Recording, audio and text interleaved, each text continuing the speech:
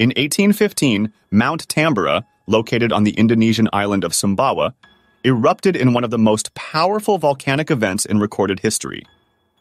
The eruption spewed an immense amount of volcanic ash, gas, and rock into the atmosphere, causing widespread devastation. The eruption had a profound impact on the global climate, leading to what became known as the Year Without a Summer in 1816.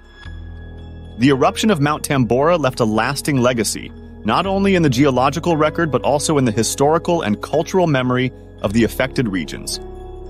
The eruption of Mount Tambora stands as a testament to the unpredictable and awe-inspiring forces of nature.